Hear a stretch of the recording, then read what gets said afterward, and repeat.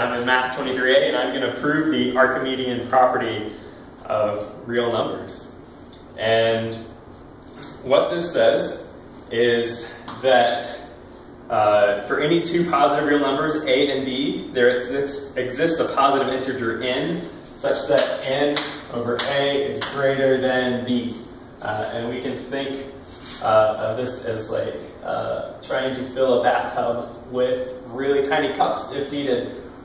Given enough cups, we can always fill up the bathtub, something like that. So what we're going to do is we're going to get here the proof by contradiction. So we're going to assume the opposite and then look for something that doesn't make sense.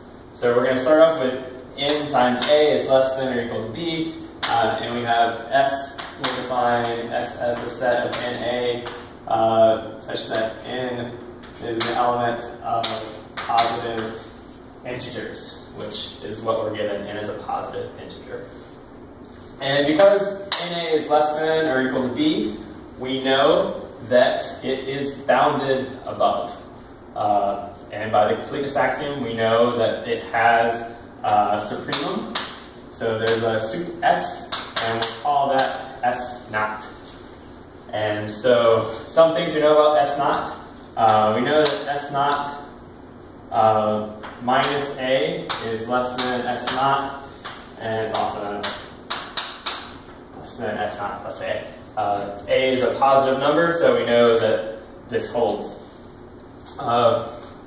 Because this is the supremum and this is not the supremum, then we know that there's actually a value in here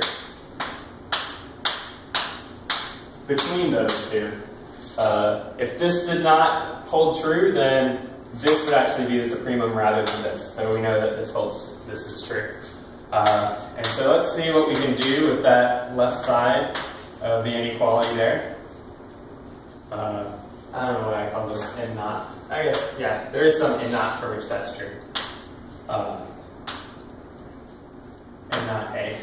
So now we have an S naught, and we're going to add a to both sides and get n naught a plus a.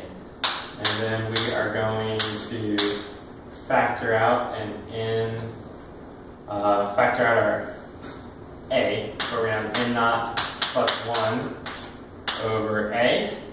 And we have that this is greater than S naught. But we also know that n naught plus 1, that still holds as part of our set because any positive integer plus 1 is still a positive integer. So now we're faced with this dilemma of how our supremum can be less than something in our set. And we know that this cannot be true. Since this is a contradiction, then this is not true either. And we have shown that that must be true.